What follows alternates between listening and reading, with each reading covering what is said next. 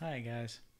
This will be my last recording for today. It's going to be slow paced. I know most of my stuff is slow paced, but I'm not feeling 100% right now. I hope it's not corona. That wouldn't be fun. I know there's some crazy weather going on outside. Um, but I want to go ahead and jump right into this. Oh, rules for radicals. I have reached what I consider the end of rule 1. So if you don't know much about the book Rules for Radicals, there's basically like 12 things that Rules for Radicals deals with. These are like the 12 rules. And I've reached the end of rule 1. And so what I plan on doing is probably not, there might be better ways to teach this, but I want to give you all the information first and then tell you what rule 1 is, instead of telling you what the rule is and then explaining it through a host of videos. And so before I get to the 12 rules, I'm just going to read you the first rule first, but I want to give you a little bit of background history on Alinsky, just a little. He was born in 1909, and he was absolutely a communist Marxist. That is just who he through and through. He's the guy who invented, maybe established the tactics of infiltration into like the government, into media, into Hollywood today. Everything we're seeing right now,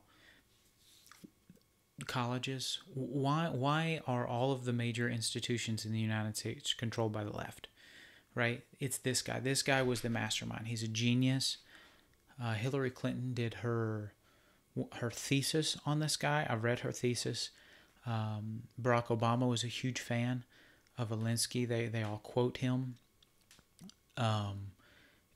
This guy is probably the most influential thinker in the 20th century. Maybe not influential, maybe impactful, had the most impact maybe, because of in the United States, because of how his things were put into practice. And they were put into practice everywhere. And so he is the reason why the 60s Cultural Revolution actually took off. They were all using this guy's playbook, and he was learning, and he was listening, and he was paying attention, and he was practicing what he preached. He staged many union riots, union strikes, that sort of things in the United States back in those days. Just a fascinating study of a human. I consider him evil, but that might be a strong word, but it might not. So without further ado, with just that little bit of background, the first rule for Rules for Radicals is that power, okay, that's his whole premise. He sees the world as, just power, and those who have it and those who don't.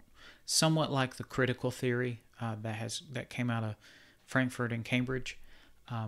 But the first rule is like, power is not only the power that you have, but it's what the enemy thinks you have. It's what your opposition think you have. So your power is not just what you have, it's what they think you have.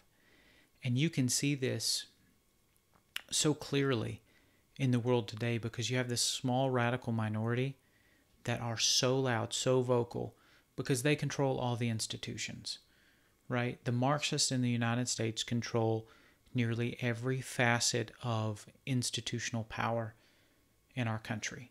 The colleges, the government, the judicial, not quite the legislature.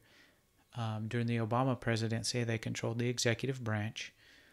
And so they just kept amplifying their voice until the quote-unquote silent majority in the U.S. thought that they were the minority. And even right now, if you believe in free speech, you think you're in the minority when technically you're not. There are a lot of idiots out there who don't know that they believe in free speech, but they do. Not everybody who thinks they're a leftist is actually a leftist. Once they learn what it is, they're like, whoa, I guess I'm a liberal. And that puts me on the conservative side of things now. It's very interesting to watch these awakenings. But when you talk about like leadership, it is so important that a leader understand that the power and authority you have it's not just limited to what you have. It's limited to what you have and other people think you have. In fact, what they think you have might even be more important than the power that you hold. Because if people think you hold all power, huge, vast amounts of power, you can actually leverage that non-existent power into doing a lot of things.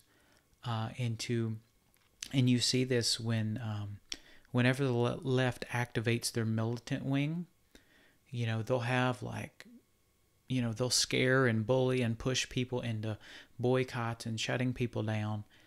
When in all reality, most Americans are like, no, that's not what we're for. Like 76% of Americans are against defunding the police, right? And the 25% who think they are, about half of them really are against it too. They don't understand. They think defund means, giving more money to social workers, right? They don't think that defunding the police means more rapes, more kidnappings, more sex trafficking, more murders. They're thinking, kind of a utopian deal. And so you've got a little 10% maybe who actually want to defund the police. And I think a lot of the studies and the reports show this, the polls and such. But if you can seem bigger and tougher than you are, people will naturally do what you want. That when you view the world through power. And so that is why it's so important for Christians to get out and to maybe not protest, but protest. Send a little tweet or Facebook message to your representative saying, hey, we're praying for you. Make sure you do right on this bill. You put social media pressure on people, and they see large amounts of Christians standing up. They'll begin to act right. It's a saying in my family is sometimes you have to help people act right, because on their own, humans tend to just do what is ever in their best interest. And for instance, you see police. Sometimes it's a lot easier. I am not dissing on the police, but it's a lot easier sometimes to let a mob burn a building down than it is to go and arrest 500 people. So that's part of what happens. Sometimes you have to help people do right. You have to help them. And if Christians stand up and say, this is what we believe, this is where we stand, our country will get better. So as long as we can understand they're trying to amplify their voice, and we need to recognize that, then I think Christians have a real shot at turning this country back towards a more godly end. So, one last time, rule number 1, power is not only what you have, but what the enemy thinks you have.